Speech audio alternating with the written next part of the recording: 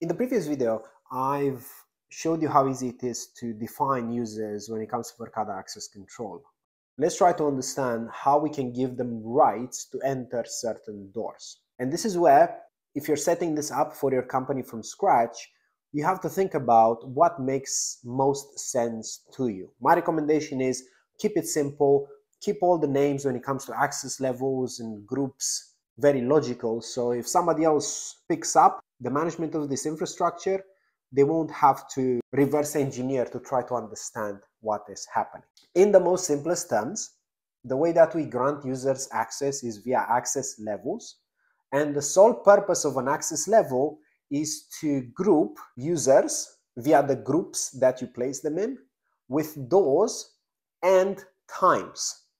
And this allows you to create and have that flexibility to define things such as the management can enter over the weekends versus regular employees that they can't. IT contractors only allowed at certain times. Maybe janitors allowed only out of hours, etc. So let's see how we can do that. Clicking on a door, you'll see this access button here. This is where all the access levels are nested. And each door must have at least one access level. If not, nobody can get in. For each access level, you'll then define the groups of users, define the doors. So this particular door will appear through this list. And at even any given point, you can actually add the access level to other doors. Last but not least, you'll define the schedule. So this is where, for example, this door allows everybody in these groups to access it all the time. But maybe I don't want them on Saturdays, so all I need to do is clear the schedule and that's it. Nobody can enter this room on Saturdays.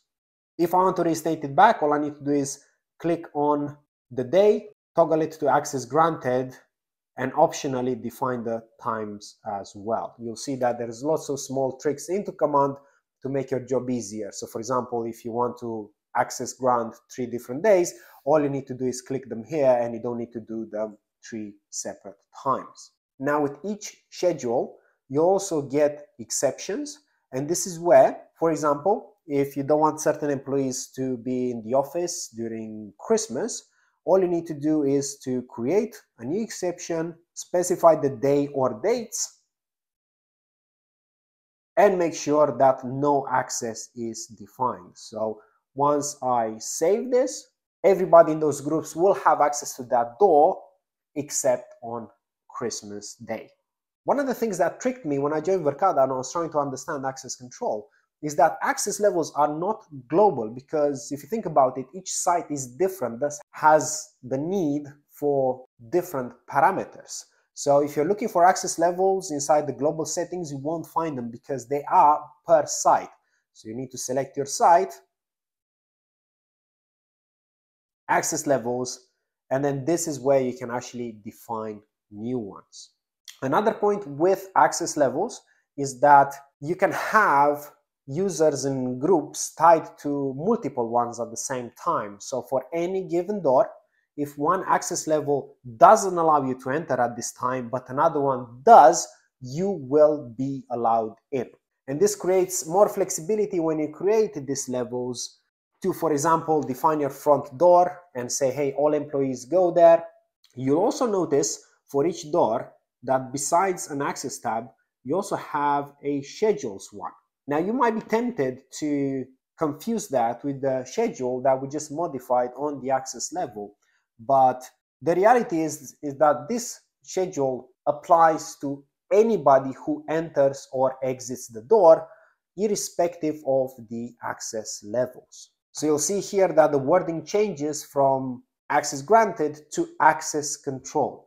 What this tells me is that this particular door at any given point is asking somebody to badge in order to enter. If they can enter or not, that depends on their access levels. But at this particular point, every single person who's trying to enter needs to present certain credentials. Whether they are cards or Bluetooth unlock, it doesn't really matter. But this door is access controlled all the time. So let's see what other options we have just by editing the schedule of this door. As you see here, the door schedule menu is very similar to the access levels one, except it misses the groups, because again, it does apply to pretty much anybody who's trying to get in. And if I click on a day, you'll see that you have different options, including unlocked. So this is where the door is unlocked and anybody can get in, no matter if they're employees, if they have access levels, anybody off the street can actually get in. Locked, which means that even if you have an access level permitting you to enter that door at that time, you will still not be able to get in. And card plus code entry.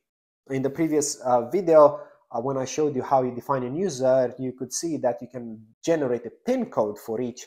And if you have a Wigan-based reader that has a PIN pad, what you'll now be able to do is to get the users not only to swipe their badge, but also input their PIN, basically achieving two-factor authentication. One setting to note here, and this is quite a bespoke feature and is only useful if you have any sort of health and safety legal requirements, is the first person in, that keeps the particular door locked unless the first person who badges in is part of a certain group. So if you have the requirements, for example, to make sure that you have somebody trained in first aid before you allow everybody else in, all you need to do is to get your first aiders part of a certain group and define it here. So if the first person who badges in the morning does not belong to that group, the site will be locked, and it can only be unlocked when somebody else belonging to the first aid group comes in. Last but not least, schedules are global, so they're not defined per site. And at any given point, you can remove them, modify them, or add them from this menu here.